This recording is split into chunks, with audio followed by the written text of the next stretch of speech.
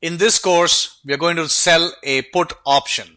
So a put option is a flat to bullish strategy, because when we buy a put, we are bearish. Therefore, when we sell a put, we are flat to bullish.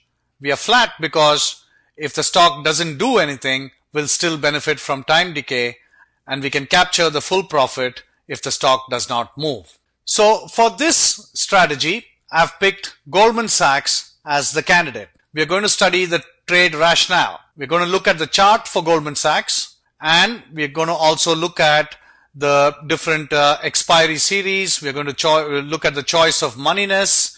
This is a chart of Goldman Sachs. It's a 1-year daily chart of Goldman Sachs. Goldman Sachs has come down from a high of 153. Now it's currently trading at about $113.